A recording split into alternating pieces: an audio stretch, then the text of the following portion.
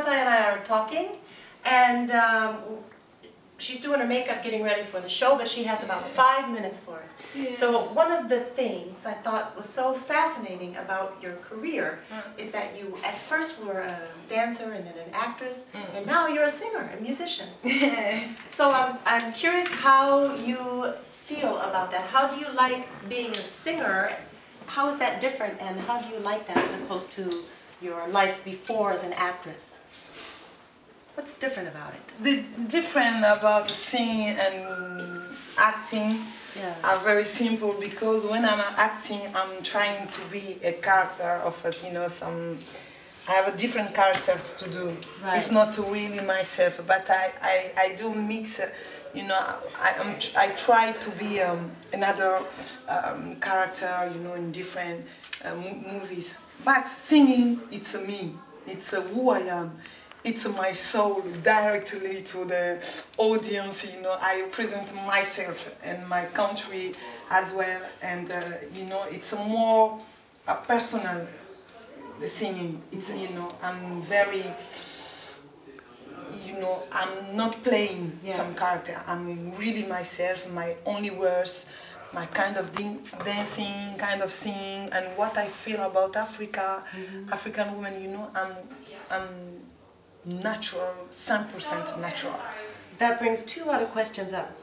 One is, what country are you from? Mali originally, or Ivory Coast, or do you feel like it's the two countries? No, I'm Malian. You're for Malian. Sure, because I'm like you know, for example, like you, if you was born in Mali, you will be, you know, that's something very nice to say. You always can start by that to say, yes, I was born in Mali, but your origins are from America or I don't know where.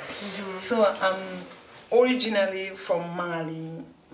My roots of parents, everything, my education, everything is from Mali. But I was born in Ivory Coast. I needed to tell that because it's important to know, you know, where you're born, and it's a nice.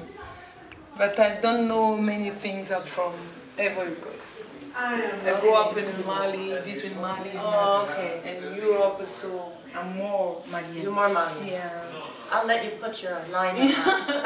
I'm trying. I know, I see. I'm bad at makeup, but I try.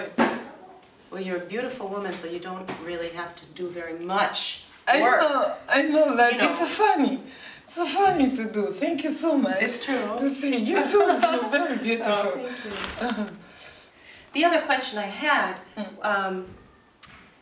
is, I read somewhere that you had a problem with a marriage, or that you, maybe I'm wrong, I can't remember, but I thought I remember that you were running away from this marriage or arranged marriage or something like that. Is that true?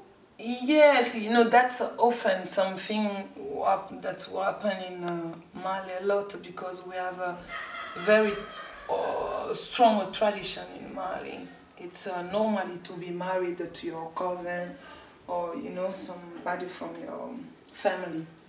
So you know, I'm like every girl in Mali, something like that. But the difference is because of I started earlier to be an actress. That helped me a lot to know what I really want, what I want to do, and to be a bit more independent. And that helped me to resist. To resist, and I have decided to be emancipated, you know. And I would like to talk about that and I want to change. I hope so that we can change that, because women are not just you know, needed to express herself, you know, in Africa generally. It's not only in Mali.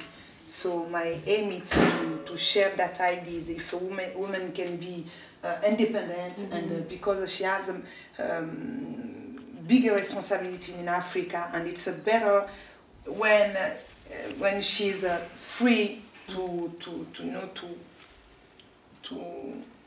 work on and make decisions, and to participate to the development, her ideas about her countries and her society. That's really important.